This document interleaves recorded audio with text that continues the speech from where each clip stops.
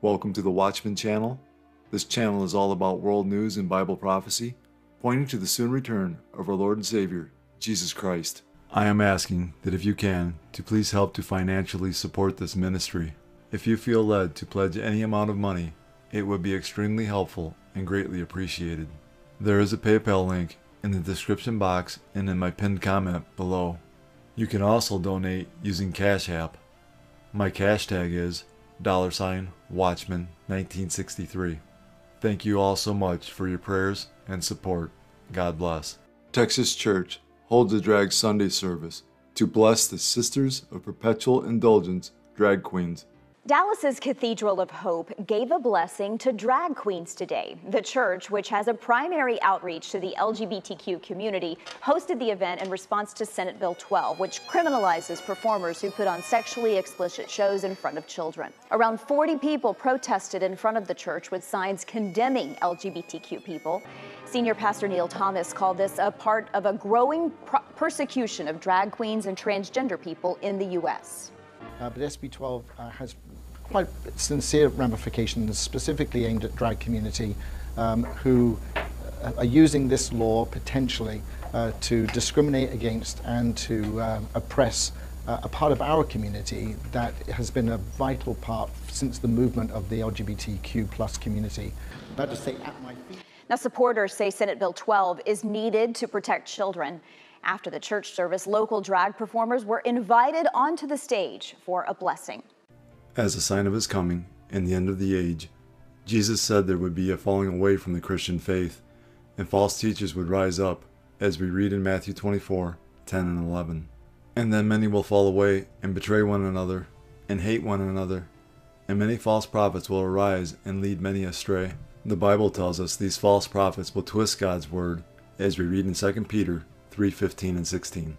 And consider that the long-suffering of our Lord is salvation, as also our beloved brother Paul, according to the wisdom given to him, as written to you, as also in all his epistles, speaking in them of these things, in which are some things hard to understand, which untaught and unstable people twist to their own destruction, as they do also the rest of the Scriptures. The Bible goes on to tell us that these false teachers are Satan's servants, as we read in 2 Corinthians 11:14 and 15. For such are false apostles, deceitful workers, transforming themselves into apostles of Christ. And no wonder, for even Satan disguises himself as an angel of light. So it is no surprise if his servants also disguise themselves as servants of righteousness. Their end will correspond to their deeds. The last days church will not follow the truth in the Bible. They will find false teachers to tell them their sin is okay. And not just that it is okay, but it is biblical, as we read in 2 Timothy 4:3 and 4. For the time will come when they will not endure sound doctrine, but wanting to have their ears tickled, they will accumulate for themselves teachers in accordance to their own desires, and will turn away their ears from the truth, and will turn aside to myths. This is what last days Christianity looks like. It is a Christianity that says there are many paths to heaven, when the Bible clearly says Jesus Christ is the only way. It is a Christianity that approves of homosexuality, fornication. If you are having sex and you are not married, it's not called dating, it's called fornication.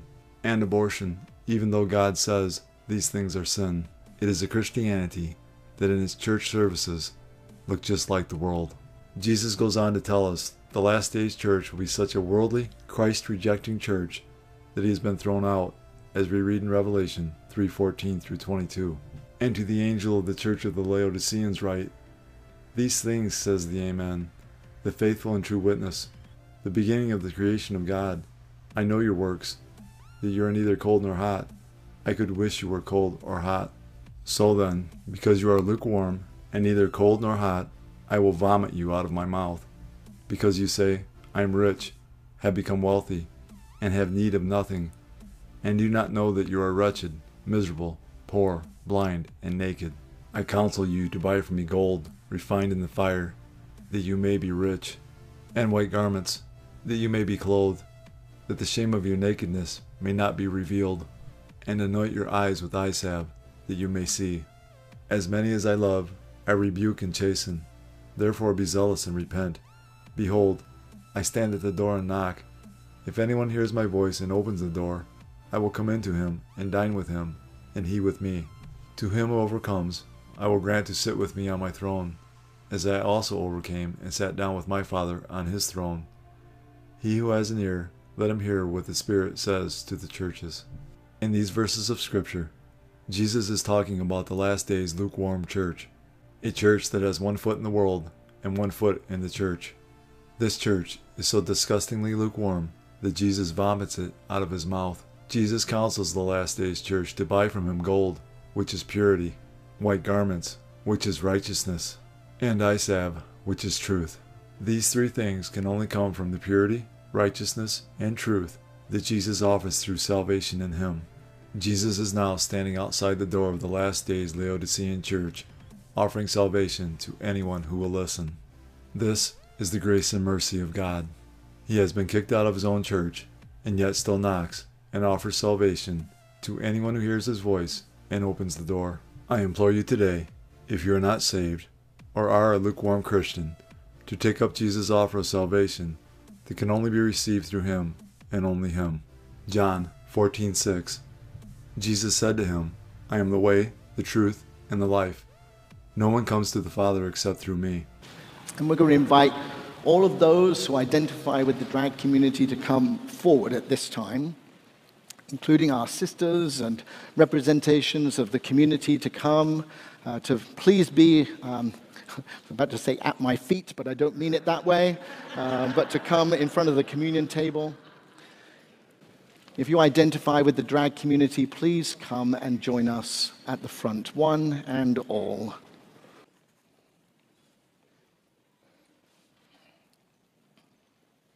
For too long, we have denied the full expression of God's loving diversity.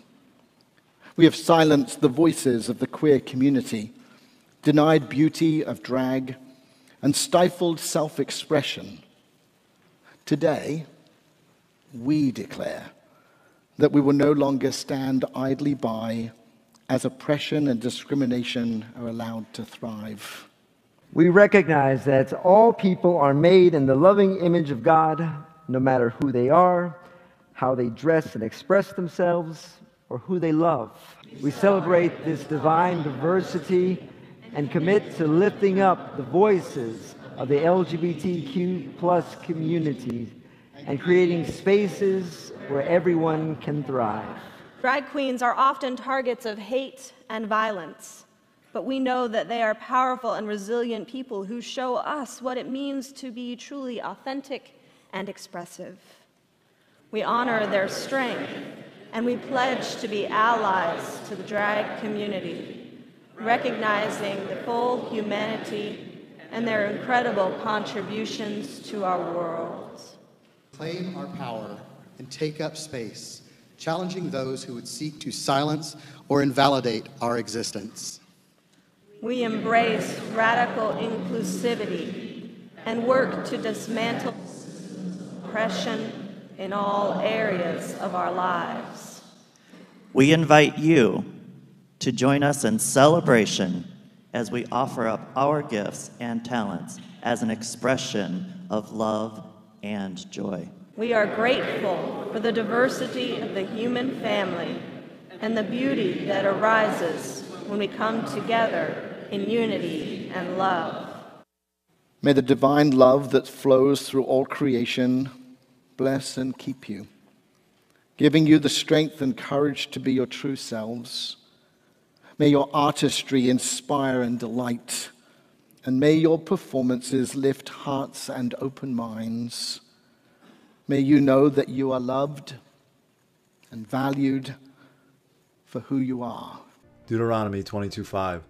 A woman shall not wear anything that pertains to a man, nor shall a man put on a woman's garment, for all who do so are an abomination to the Lord your God. There are many people within the church who are teaching that homosexuality is not a sin, when Scripture clearly says it is. This is another sign Jesus gave to look for prior to his second coming, as we read in Matthew 24:11. Then many false prophets will rise up and deceive many. Homosexuality is strongly condemned in the Bible. Ezekiel 16:49-50.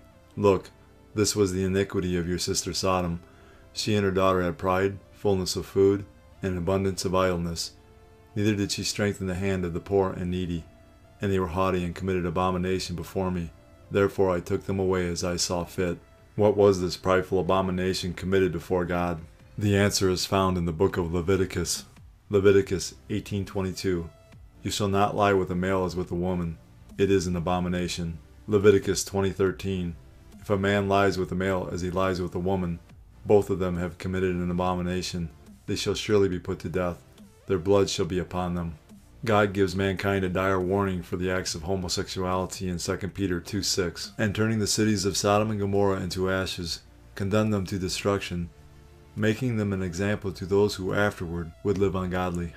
God also offers forgiveness to those who are living a life of homosexuality, as we read in 1 Corinthians 6:9-11. Or do you not know that the unrighteous will not inherit the kingdom of God? Do not be deceived, neither fornicators, nor idolaters, nor adulterers, nor effeminate, nor homosexuals, nor thieves, nor the covetous, nor drunkards, nor revilers, nor swindlers will inherit the kingdom of God. And such were some of you, but you were washed, but you were sanctified, but you were justified in the name of the Lord Jesus, and by the Spirit of our God. We now live in an Isaiah 5:20 world where evil is good and good is evil, where the sin of being a homosexual or transgender is openly celebrated and even glorified. One of the many signs that we are living in the end times is the epidemic of homosexuality that is sweeping the world today. Jesus said he would return at a time when society parallels the days of Lot, as we read in Luke 17:28-30. Likewise, as it was also in the days of Lot, they ate, they drank, they bought, they sold, they planted, they built. But on the day that Lot went out of Sodom, it rained fire and brimstone from heaven and destroyed them all. Even so will it be in the day when the Son of Man is revealed. To find out what parallels our days with the days of Lot, we need to go back to the book of Genesis. Genesis 19:1-5. Now the two angels came to Sodom in the evening, and Lot was sitting in the gate of Sodom. When Lot saw them, he rose to meet them, and he bowed himself with his face toward the ground, and said, My lords, please turn aside to your servant's house and spend the night and wash your feet. Then you may rise up early and go on your way. They said, No, we will spend the night in the town square. But he pressed them strongly, so they turned aside to him and entered his house. And he made them a feast and baked unleavened bread, and they ate. But before they lay down, the men of the city, the men of Sodom, both young and old, all the people to the last man, surrounded the house. And they called to Lot, Where are the men who came to you tonight? Bring them out to us, that we may know them. The term know them isn't a friendly handshake and how are you. It is to know them in a sexual way. What parallels our days with the days of Lot is homosexuality. Jesus said, as a sign of his coming and the end of the age, there would be an increase in deception, false Christs who will deceive many, wars and rumors of wars, nation against nation and kingdom against kingdom, famines, pestilences, earthquakes, Christian persecution, apostasy, false prophets, and lawlessness, causing the love of many to grow cold. Jesus said all of these signs would come like birth pains. Jesus was likening last days events to a woman in labor. As the labor progresses, the pains increase in both frequency and intensity until the baby finally comes. As we get closer to Jesus' return, all the signs he gave us as a sign of his coming and the end of the age will become more frequent and more intense. All of these signs are manifesting around the world in our time. John 15:18-20. If the world hates you, you know that it hated me before it hated you. If you were of the world would love its own. Yet because you're not of the world, but I chose you out of the world, therefore the world hates you. Remember the word that I said to you, a servant is not greater than his master. If they persecuted me, they will also persecute you. Let's begin this half hour with an increasing threat to Christian and conservative groups as they are facing a new kind of discrimination. Banks are closing their accounts, turning off payment processors, and putting some on a donor blacklist. What's even more troubling is that these actions are carried out under the cover of our federal banking laws. Banking has become weaponized. Christian and conservative groups are labeled high risk and then debanked or denied financial services. Among the victims, Indigenous Advanced Ministries, which helps orphans and widows in Africa. Its account closed by Bank of America. Family Council of Arkansas, which works to promote traditional family values, canceled by J.P. Morgan Chase. And the Pro-Family Ruth Institute. It lost its payment processor after it was targeted by the Southern Poverty Law Center as a hate group. the office manager received an email saying, "We're not going to do business with you anymore." She went right then and looked at her bank account, and it was gone. The credit card processing was gone. And what qualified the Ruth Institute as an alleged hate group? The dream of the Ruth Institute is that every child be welcomed into a loving home with their own mother and father married to each other. Even the National Committee for Religious Freedom, a multi-faith organization headed by former U.S. Senator and Religious Freedom Ambassador Sam Brownback, had its bank account closed by J.P. Morgan Chase. I went in to make a deposit at a branch here in Kansas about 3 or 4 weeks after we'd opened up the account, I think. And the teller there said, that account's been closed. I go, what? I said, yeah, it's that account's been closed. Your funds will be being sent to you in a couple of weeks. Banking expert Nick Anthony says federal law gives banks a myriad of excuses to cancel groups whose values present what's termed reputational risks. He adds the real culprits may also be federal regulators who can pressure banks to cancel certain groups. Banks are deputized as de facto law enforcement investigators,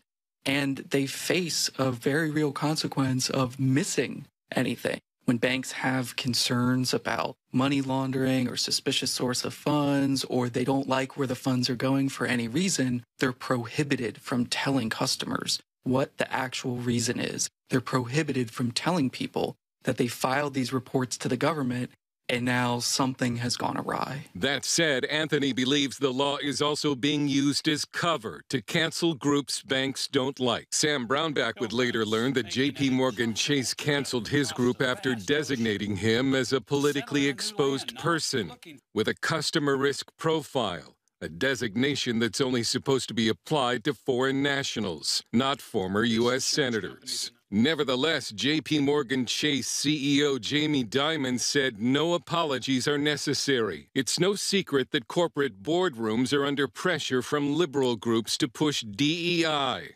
diversity, equity, and inclusion, which includes the LGBTQ agenda. The most powerful investment firm in the world, BlackRock, has stated that LGBT diversity is in their DNA.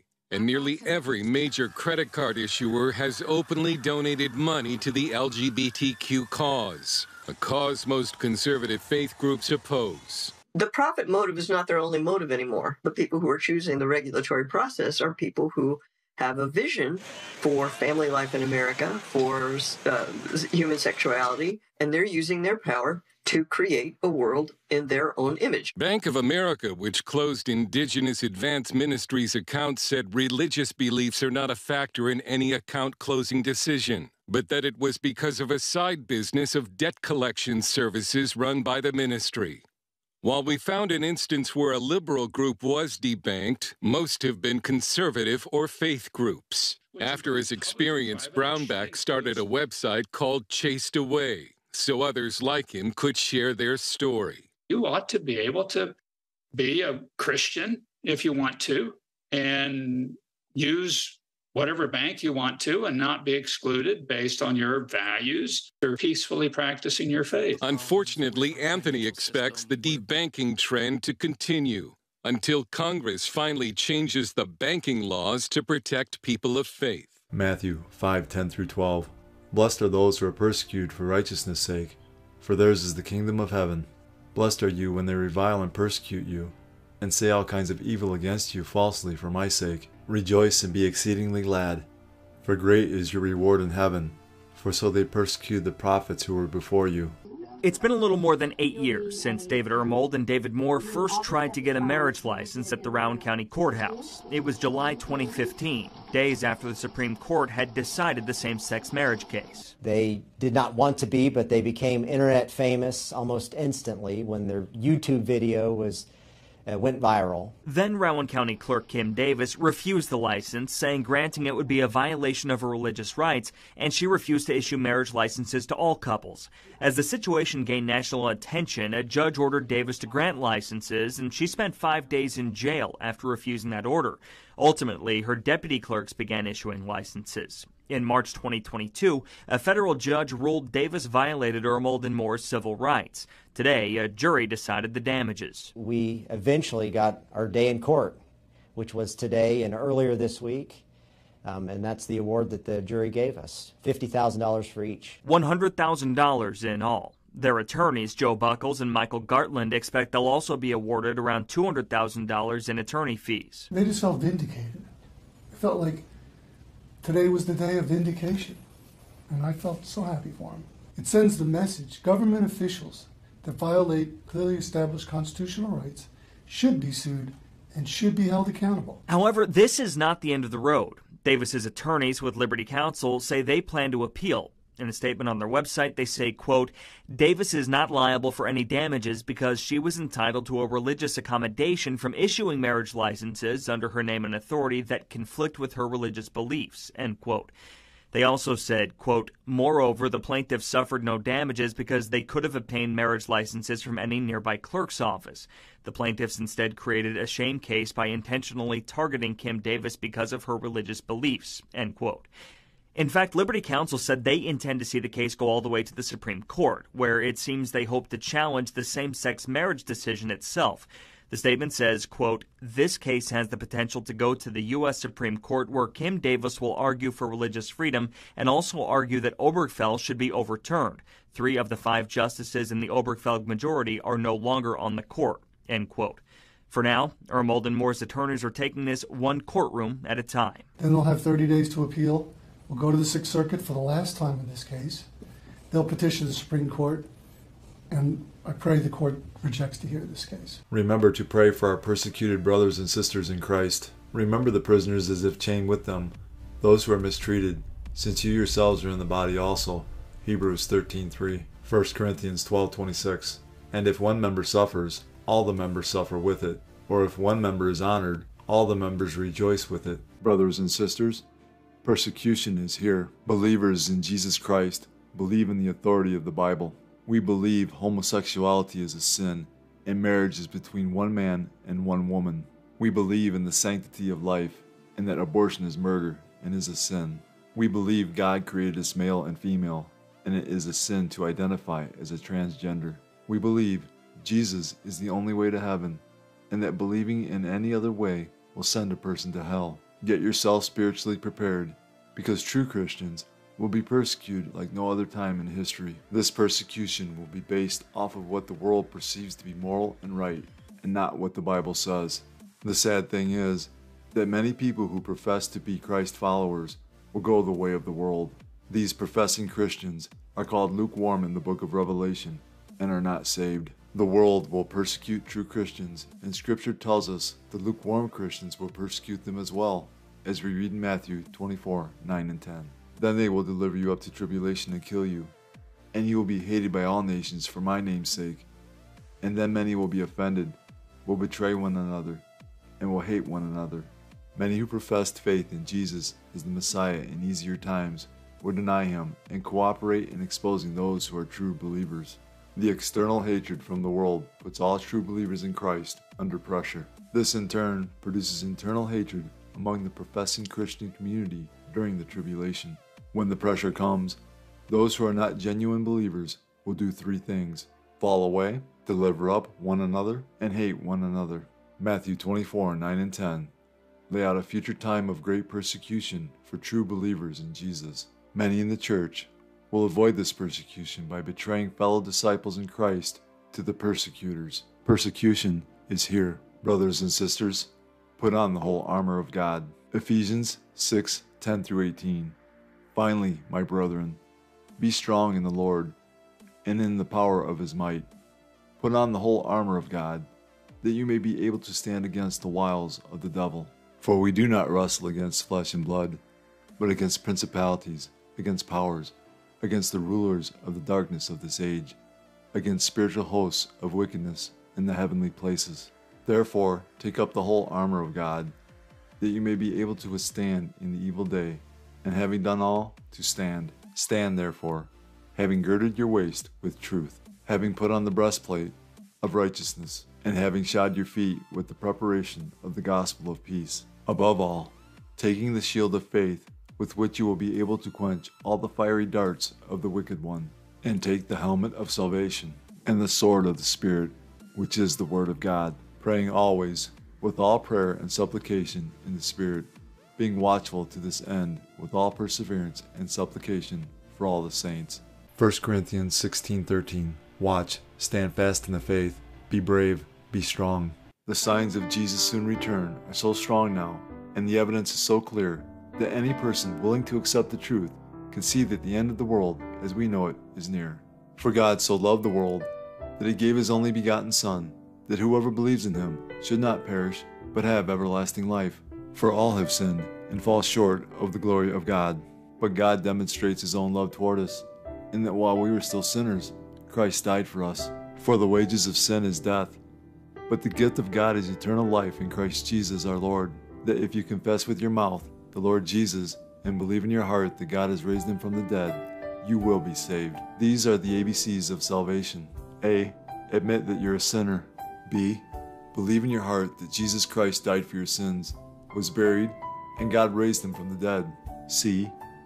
Call upon the name of the Lord, and you will be saved. Jesus paid the price for mankind's sin. He has provided a way to spend eternity with him and the Father. All you have to do is believe in the Lord Jesus, and you will be saved. God has already done all the work. All you must do is receive, in faith, the salvation God offers. Fully trust in Jesus alone as the payment for your sins.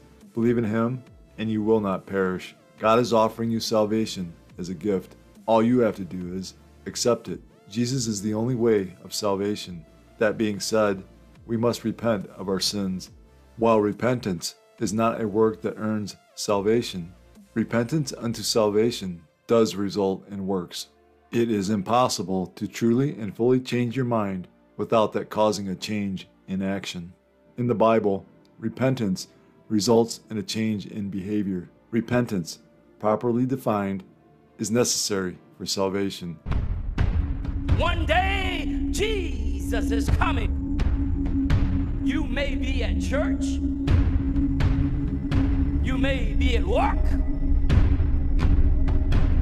You may be asleep. God grant that you will be ready when he makes his personal appearance. My God, what if his appearance occurs on a Sunday morning? My prophetic word to you this morning is get ready! Get ready!